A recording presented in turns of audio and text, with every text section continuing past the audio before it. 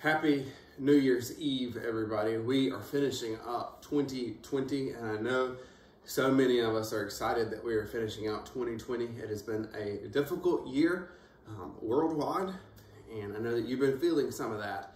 And I know that there are many who have felt the difficult year of 2020, and I know we're excited about welcoming in 2021. But I do want to remind myself, and I want to remind you too, that no matter how difficult 2020 has been, our God is still working. And this, I think, is important for us to realize, that there is nothing that befalls us, nothing that happens in us, in our lives, that is meaningless or purposeless. God is always working, accomplishing what He wants to accomplish in our lives, even when it is difficult.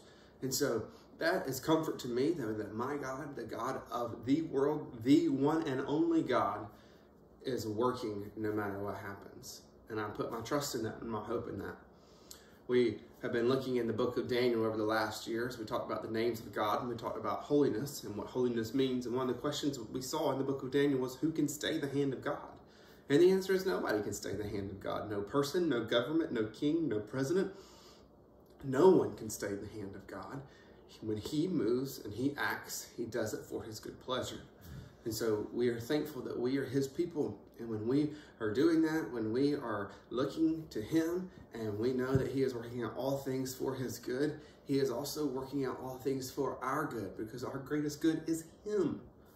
And so I just want to take time for us to remember that 2020 has been difficult. Like right now, we are on the heels of going through COVID. We've had COVID in our family. We've had COVID in our staff. We've had COVID in our church.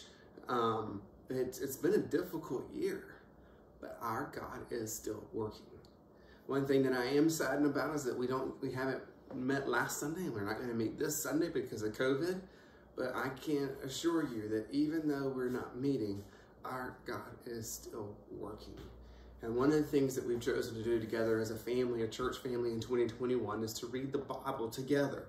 And so that starts tomorrow, first day of the year. I think it's Genesis 1 and Genesis 2 are the readings for tomorrow. You can find that information on the email, on social media, however you want to. But I hope that you'll join us in that and reading God's Word through the year with us. That's extremely important for us to know God through His Word. And so I'm hoping that you're going to join on that part with us. And then next Sunday, which will be January the 10th, I believe, hopefully, Lord willing, we will be able to come together and celebrate and be excited about what God is doing in this new year. I love you. I am so proud of you, and I'm so thankful for our family here at First Baptist Church Merle's Inlet.